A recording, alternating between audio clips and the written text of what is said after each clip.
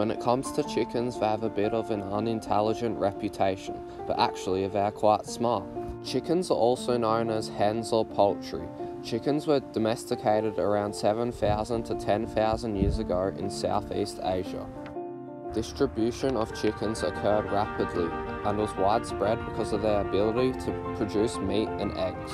Oldest breed of chicken is the Dominique chicken.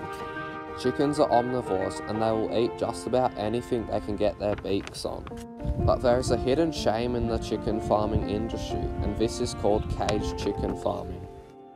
Hens in battery cages suffer high levels of stress and frustration because they are unable to perform simple natural behaviours like walking, nesting, perching, stretching their wings, scratching the ground and foraging.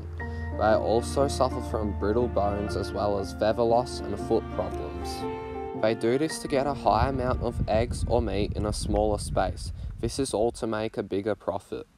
But there is an alternative, and this is called free-range chicken farming.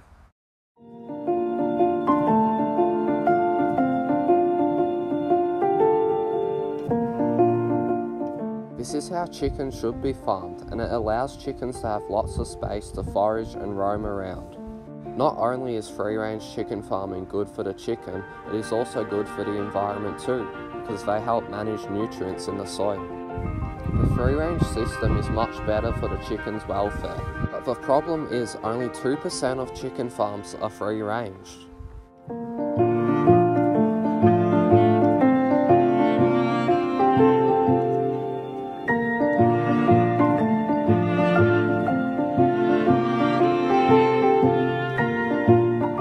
What we do know is that if chickens are treated well, they are great creatures and can have a positive impact on the environment.